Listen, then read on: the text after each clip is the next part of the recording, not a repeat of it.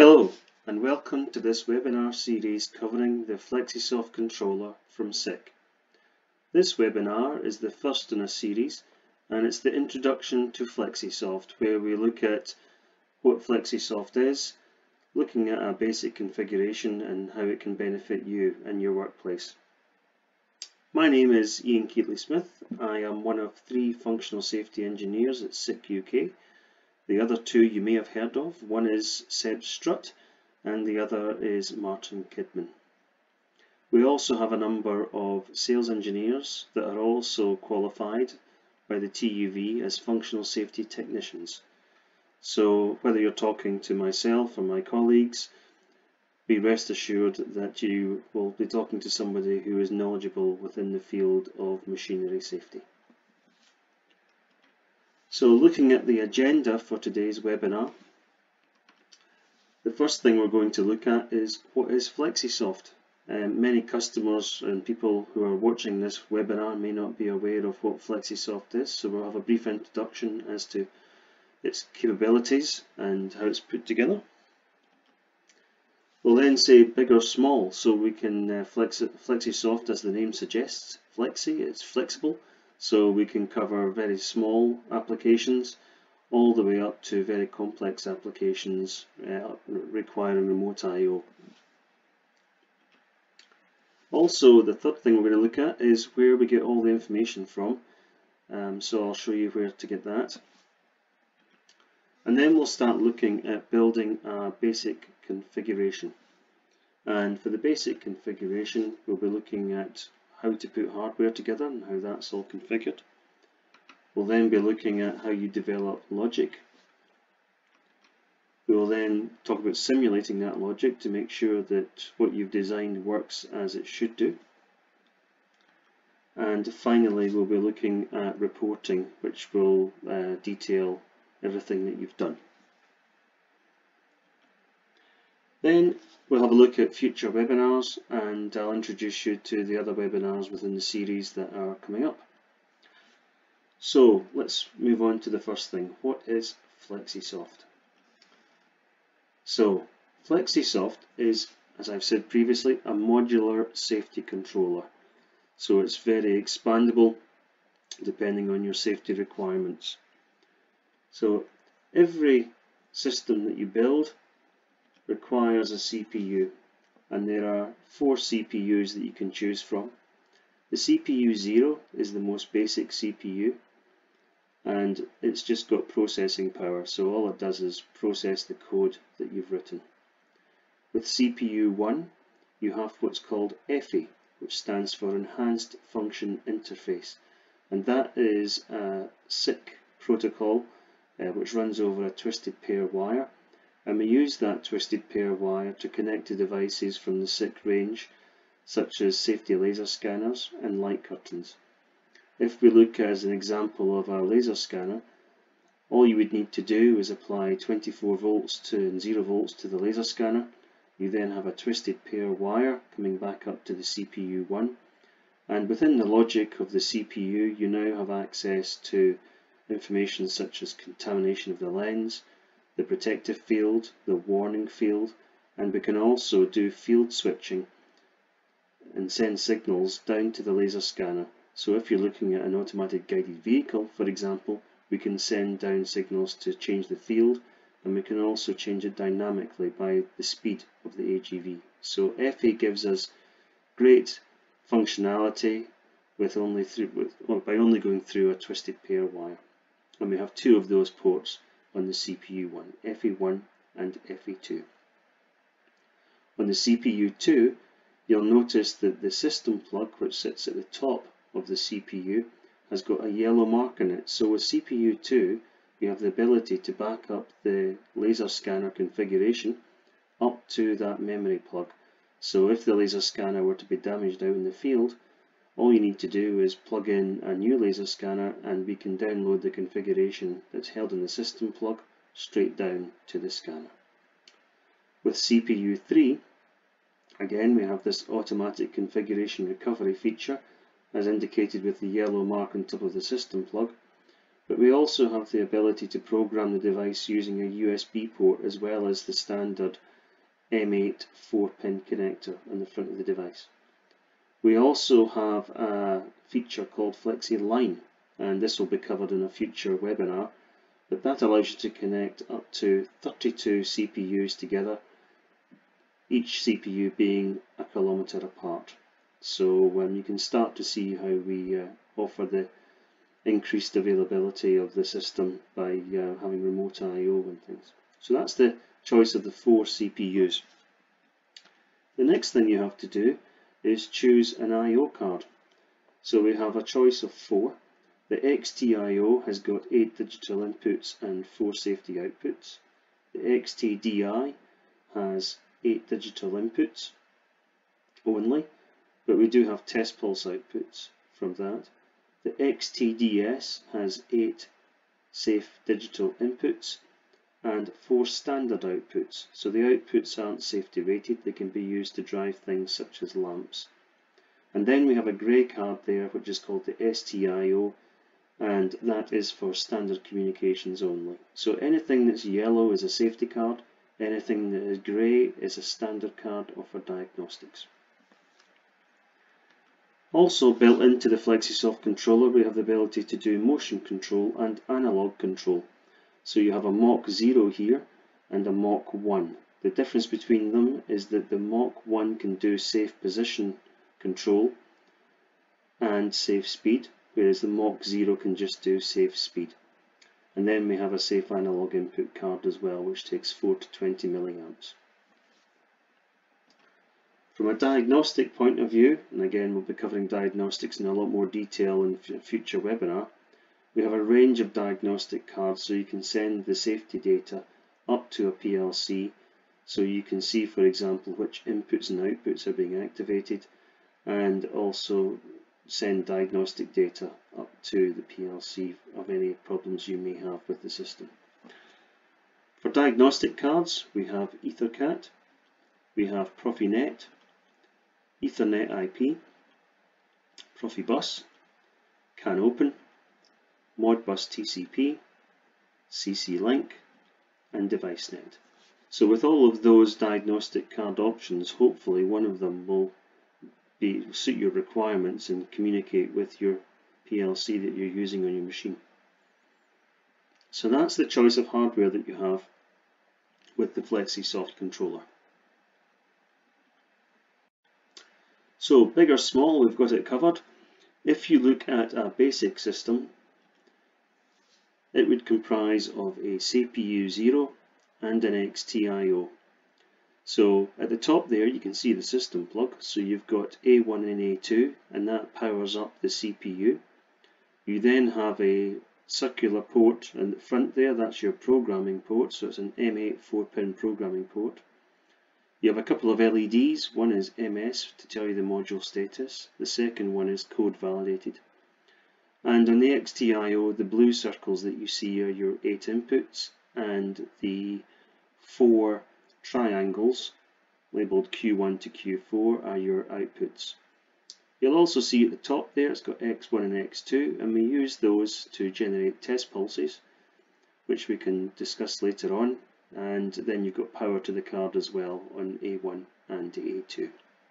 So that's a typical small system, that's what you would have, just a couple of cards there. If you had a bigger system, then we can go all the way up to 12 cards, depending on the configuration that you choose. You can also have 2 diagnostic cards per system, so in this scenario here you've got a Profinet I/O card, and you also have Ethernet IP, and they are not included in the 12 cards that you can have. So when it says 12 cards, it's 12 safety cards. If you have got lots of e-stops out in the line or gates, rather than wiring everything all the way back into the control panel, we have a system which is called FlexiLoop. And again, FlexiLoop will be discussed in a future webinar in more detail on how it's all configured. But you can have up to 8 loops per Flexisoft system, and on those loops you can have 32 nodes up to 1 meter apart. The graphic on the right shows your typical system there, where you have the nodes located around the machine, and then you drop down to e-stops, and also you've got gate switches there. We have the ability to send unlock commands down that flexi loop as well, and you also get all the diagnostic data back from those loops, so you know which device has been activated. But as I said, we'll cover flexi loop in much more detail in a future webinar. If your system is even bigger, where you have multiple Flexisofts, then we have two options for you. The first option is called FlexiLink, which allows you to link up to 4 Flexisofts together, and we use that FE port that I discussed earlier to send data between the 4 CPUs of a system. The great thing about it is there's only one programming file, so you can plug into any of the Flexisofts and download the configuration to the other 3. The maximum length that you can go from the first Flexisoft system to the last Flexisoft system is 100 meters. Now on top of that, we've mentioned it a little bit when we were going through the CPUs, is we also have the ability to do a thing called FlexiLine, which allows you to connect up to 32 CPUs together with 1 kilometer apart between each one. And you can have a combination of all of these systems, so you could have 32 systems connected together 1 kilometer apart, and each of those systems has got 8 flexi loops. So you can see how it can all of a sudden become a very powerful remote system, and yeah, it covers pretty much every safety requirement that you can think of. Obviously, if you can think of anything we haven't covered here, then by all means get in touch and let us know. So that's covering the small application all the way up to the complex things that we can do with this. So where do you get more information on the Flexisoft? So the first place that most people tend to look at is websites. So if you go to the SICK website, what you need to do is go up and look at sick.com. Once you go to sick.com, it will open up into our landing page, and it says I'm looking for, just type in there Flexi or Flexisoft, and you'll be able to drill down to the landing page for the Flexisoft. So just click on that, and that will give you access to details on all the modules, where you can get all the manuals, and you can also get all of the files which help you attach the diagnostics card onto your PLC. So EDS files and the like. Another place where you can find lots of information is by going to the YouTube channel. So where SICK have got a YouTube channel, again the easiest thing to do there is to go up into the search bar, just type in SICK Sensor Intelligence, and once you go to there you can then subscribe to our YouTube channel. And on that YouTube channel, there's loads of videos, but if you click on the little search icon and type in Flexisoft, then that will take you to a whole array of videos. So there's a whole section on Flexisoft Designer, FlexiLoop, FlexiLine, and also the motion control modules are all described in there as well in great detail. So it's a great place to go to find information. So that is our YouTube channel. But as I know you're all asking, where do I get the software? Well, the software is free of charge from SICK. And to get the software, just go to download section on the landing page there, go to software, and simply type in Flexisoft. And once you've typed in that, it will take you to the download area where you can get the software. So all you do is you click on that link there, click on download, and you can download the most up-to-date version. It's license free, so you can put it on as many laptops as you like, or desktop machines as you like. So that is where you get the software from. So what we're going to do now is look at building a basic configuration. So when you open the software, this is the landing page that you see when you open up the software. You have the option to open an existing project, connect to a physical system if you're connected via the orange programming cable, that's the M8 4-pin, or via USB. Another way of connecting to a device is using the Ethernet port. If you're using a diagnostics card with Ethernet, so that would be a Profinet card, or an Ethernet IP card, or a Modbus TCP card, you can actually program the device through those gateways. So there's various ways of connecting onto the system. You can create a new project. You then have the option there to create a FlexiLink project, and we'll be looking at that in a future webinar. So what we're going to do here is we're going to build a basic configuration. We're going to simulate the logic, and then we're going to create a report. So if we then go in here, what we're going to do is create a new project. So simply take your mouse down, click on Create a New Project. Now there's a pop-up window opened up here, but you can't see it, so it'll just open up into the software. And the first thing you have to do is to choose your CPU module. So here's the CPUs we described earlier, CPU 0, 1, 2 and 3. And we're just going to build a basic system, so I'm going to pick a CPU 0. Once you click on the plus, it comes into your configuration area. And you can see their system plug at the top there, as highlighted. There's your programming port. And then you have two LEDs. MS stands for module status, and CV stands for code verified. And we'll be looking into these in more detail in future webinars. Next thing you've got is your gateways. You've got EtherCAT, Profinet, Ethernet, Profibus, CAN Open, Modbus TCP, CC-Link, and DeviceNet. So because it's a basic system, we're not going to look at any gateways. Next thing is our I/O modules. There's your XTIO, your XTDI, XTDS, and then we've got our STIO, Mach0, Mach1, and our analog card. So we're building a basic system, so let's bring in an XTIO, and that will be added into the configuration area. So up here, there's your 4 inputs there, and your other inputs here, and there's your outputs. There's LED indication telling you the status of them, and it's got a module status on that slice as well. We also have the option of choosing relays, so if you want to get a volt-free contact, we can add relay cards in here. Now we're going to click on Elements, because we have to tell Flexisoft what's connected to those inputs and outputs, and there's a whole selection of devices here. So if we select Control Devices and tick up a dual channel E-stop, all we've got to do is drag that over and drop it down on the appropriate input. Now you'll see there it's got a lightning bolt next to it, and X1 and X2 has got what looks like a digital waveform. That's test pulses, and you'll see that later on when we do the report. Then we're going to come down and we're going to choose a reset push button.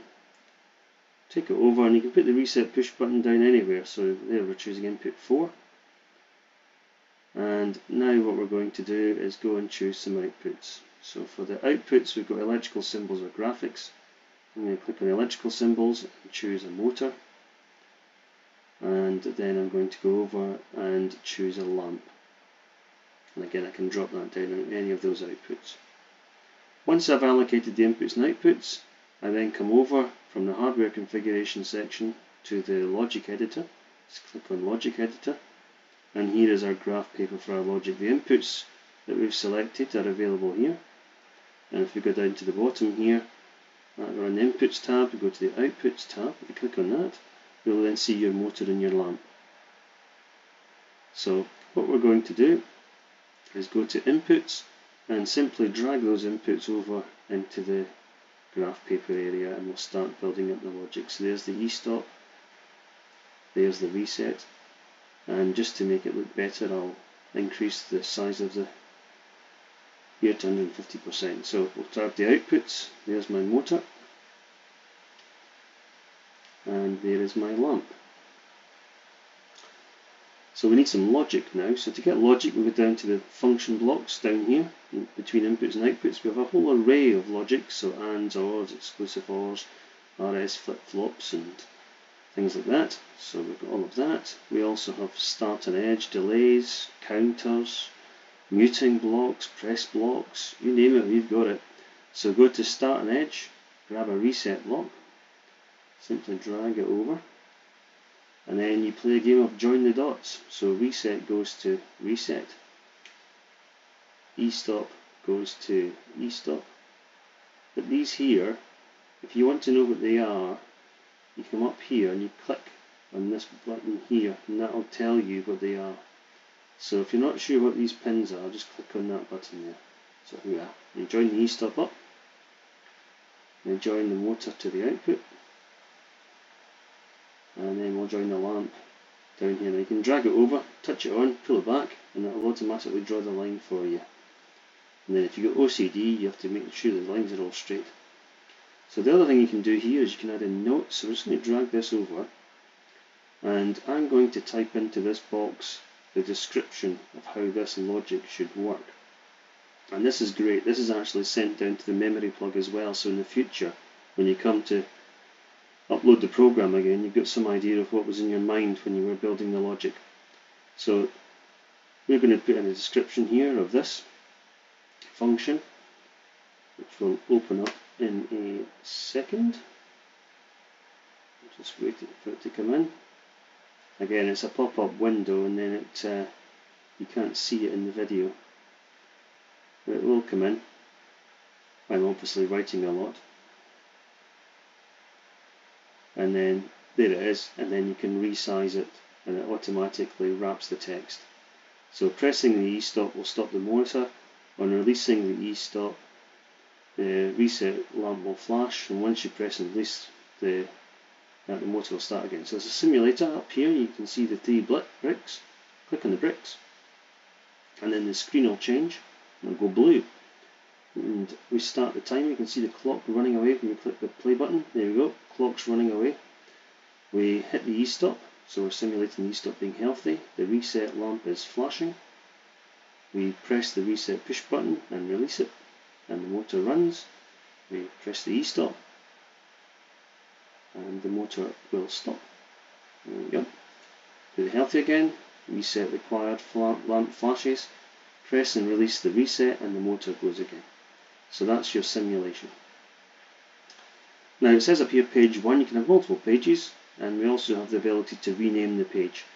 So up here I'm just going to change this, and rather than saying page 1, I'm going to change that so it just says basic circuit. There we go. So that is that. Now we're going to look at the report. So click on the report, and in the report what it will do is it first of all will give you a bill of materials. So if you scroll down there, you'll see all the part numbers are selected for the devices that you're using. And then if we keep coming down, there's your hardware that you've got with your I/O.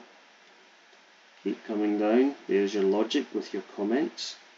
So this is all within your report, and you'll save this report as part of your technical file. Down here it shows you how to wire it. So here's your test pulses. It sends a pulse out from X1 to input 1, out of X2 and into input 2. 24 volts in there for the reset, Q1 to the motor, Q4 to the lamp. Now if you scroll back up again, you will see that under general information here, there's details of the application. So your application's got a name, it's got a CRC checksum, when it was configured and the date that it was configured. So if anyone comes along later on and tries to change it, then you will you'll be able to use that as a reference. So up at the top left there you can see there's a save icon just underneath the hardware configuration. So you can click on that and you can save this report as a PDF document, and I say that will form part of your technical file for your machine. So that's just a quick overview of the Flexisoft, how you put a system together, how you put some basic logic together, and how to simulate that logic, and also how to generate the report. Looking at the future webinars that we've got coming up, we've obviously just done webinar 1, which was a brief introduction to the Flexisoft. Webinar 2 is going to look into more details of the function blocks that are available to you and some of the things you can build up. Webinar 3 is going to look at how you configure a FlexiLoop project. That's using those little nodes that we showed earlier on to sort of have remote I/O for your e-stops and door switches and light curtains and scanners and things. Webinar 4 is going to look at configuring a FlexiLink project. So the link project is when you can have up to 4 Flexisofts configured in a system, and it's one programming file for it. So that's FlexiLink. And Webinar 5, we're going to look at FlexiLine, and the only CPU that supports FlexiLine is the CPU 3, as we described earlier, so we'll have a look at how that is all put together. And Webinar 6 is to look at diagnostics. So the diagnostics are really the most important thing, because we're trying to reduce downtime and increase productivity. So I'm going to go through some things you can do with the diagnostics cards.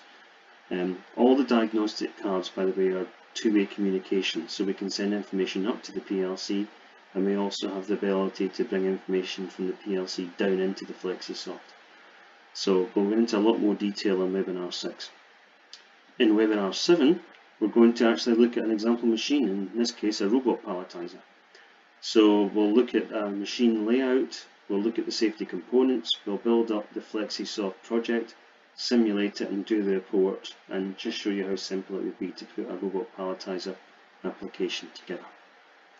So that's the 7 webinars in the series on Flexisoft. Like I said, there's loads of things on YouTube, and always go to the web, you'll find lots of stuff.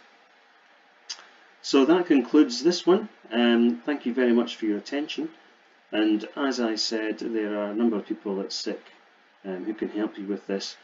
My details are there, so Iain Keetley-Smith, you've got my email address and my direct telephone number, and I mainly cover the south of the country. Martin Kidman covers the north of the country, and his details are there as well, with email and telephone numbers. So please get in touch with us if you have any questions, or if you'd like to have a one-to-one session with us as well.